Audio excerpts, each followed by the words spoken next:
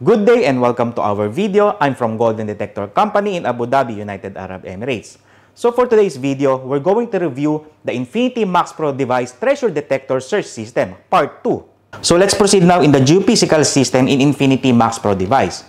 So first you have to connect this connector and these two probes and the two wire. So also the wire will be connected on the main unit.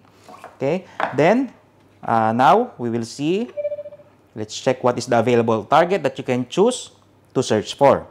So we have this gold, bronze, silver, water, iron, cavity, and the copper. So for example, you will choose gold. So it will only locate and give the percentage of the gold. If there is gold on your surroundings or where you put the two probes. So for example, we'll press OK. Then now target found because it's not connected to the wire and the probe and it's not connected on the ground.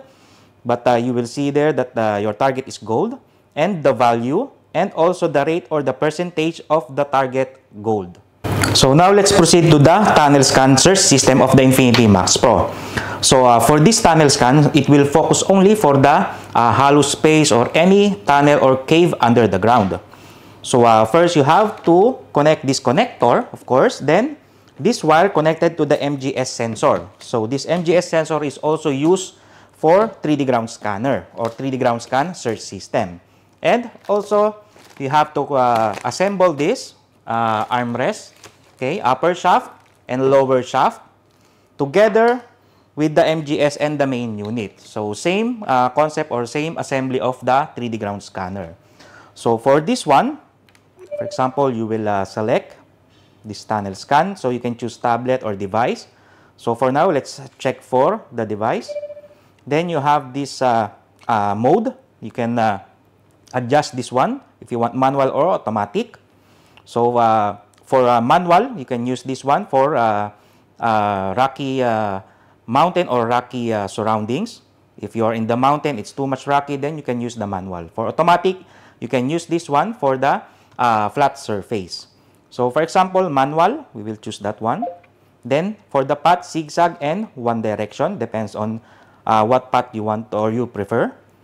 So again, for the size, so you have the width and the height, you can adjust them.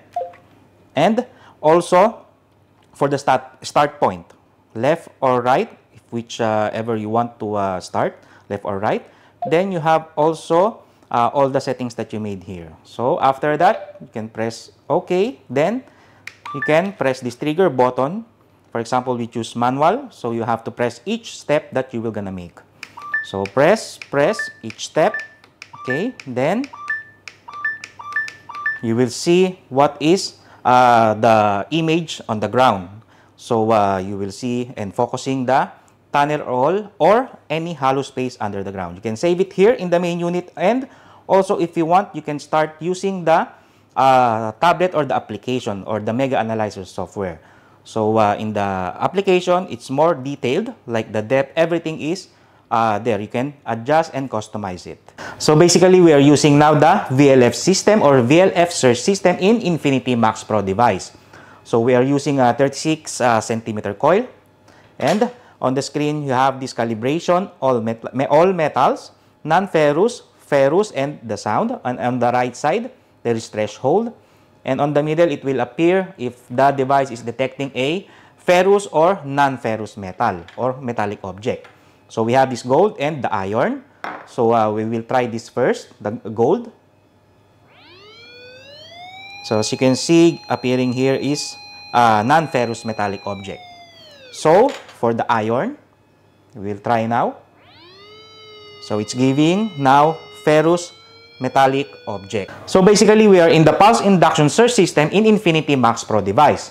So in the screen, there is a ground balance, threshold adjustment, gain, and the sound. And also appearing here the non-ferrous and ferrous metallic object. So we will try this gold. So it's giving a non-ferrous metallic object for the gold. And by the way, I'm using this 50 centimeter coil.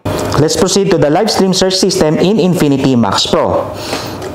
Just press OK. Then, after that, wait to calibrate. And the sensor should be at least 10 cm away from the ground. So this live stream is like a 3D scanner or 3D ground scan, but the difference is this one is on live. So as you can see, giving a color green, meaning there is no target at all. So it's just a normal ground. So if the device is giving or the screen is appearing color red, meaning there is a metallic object. And let's see if it will give some blue color. So this blue color meaning there is a hollow space under the ground or under this sensor. So for the screen, there's a speed adjustment and also for the sensitivity. And now let's proceed to the pinpointer search system in Infinity Max Pro. Press OK.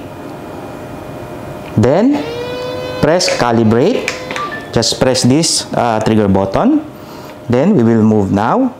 Of course, the sensor should be away from the ground at least 10 cm. So as you can see, it's going up. So meaning there is a metallic object here.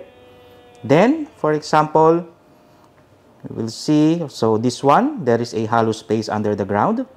But if it is only flat, appearing flat appearance, so meaning there is no target at all. So this pinpointer is used to remove the trash iron or any unwanted metallic object on the ground. For part 1 review video of the Infinity Max Pro device, click the link at the description. And for more information, contact us at Golden Detector Company.